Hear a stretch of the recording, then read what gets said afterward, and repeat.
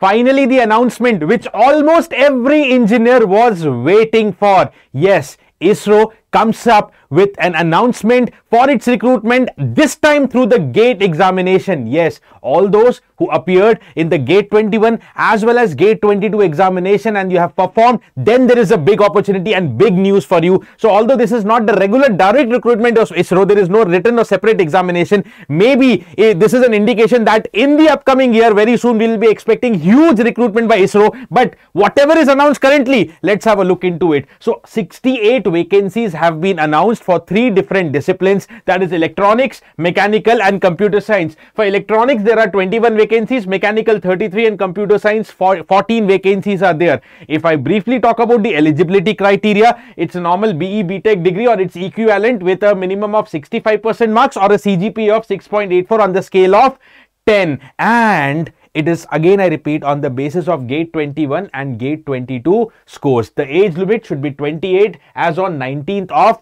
December.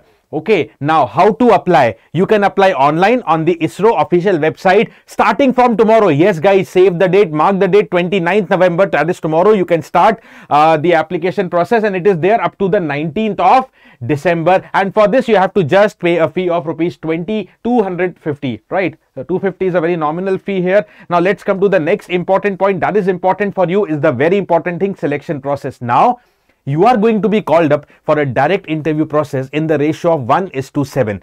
1:7 of what? Yes, the shortlisting will be done on the basis of GATE 21 and GATE 22 scores. Strictly scores they have mentioned. It is neither on the GATE marks or on the GATE ranks, right? So on the basis of GATE score in the ratio of 1:7, candidates will be called up for interview. Now, what is the distribution of interview? Interview is a total of 100 marks for which 40 marks is allocated purely to your technical academic knowledge, so you can try to take the benefit of it. You have already prepared for GATE 21 or GATE 22, whatever it could be. That means you're already technically sound. What you have to only do is revise up all of your notes so that these 40 marks at least can be rock solid for you. Coming to the next, it is the general area that is relevant to your specialization area. Okay, and this will be carrying 20 marks. Then communication skills or presentation skills will be 20 marks, comprehension 10 marks, and academic achievements, you know, maybe your school BE BTech percentage, etc., will be 10 marks. This is a total of 100 marks, and candidates will have to score minimum 60 marks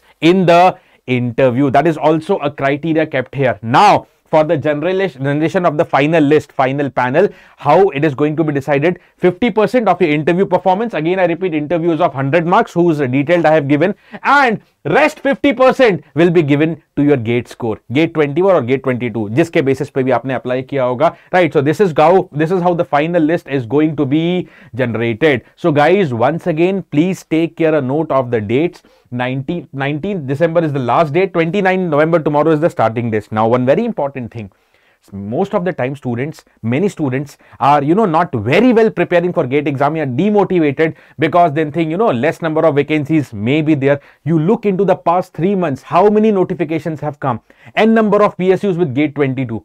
GATE 23 is about to happen, but still around 13-14 PSUs are linked with the GATE 23 examination. Now, those of you who were waiting for ISRO from the past 1 or 2 years, imagine student did not appear for GATE 21 or GATE 22 and did not prepare much. Then he has lost this opportunity for ISRO. So this is a very big, important message for the upcoming GATE aspirants, that never take this exam, because this is the biggest and the most important technical examination for engineers across the country. GATE examination. Never take it lightly. You never know at which point of time some vacancy suddenly comes up, and that too something like ISRO, and then you may regret कि अरे मैंने prepare नहीं किया था. Just I was not very much motivated. I didn't want to go for MTech. Some of you may be willing to go for MTech, then you are preparing, but there are n number of opportunity. ठीक है? So this is a very serious message to the upcoming aspirants. GATE का exam भरो. 23 की dates तो निकल गई हैं. Those who are 24 or 25 aspirants, take it very seriously. It's not only MTech or PSU. It can be n number of shows associated with this. With this, I, Rakesh Salreja, will sign off. Right. Do be serious filling up this form and start revising your technical, because in the interview, 40% marks of the interview is only on technical, and that can be rock solid for you if you already prepared for GATE. Bye bye. All the very best.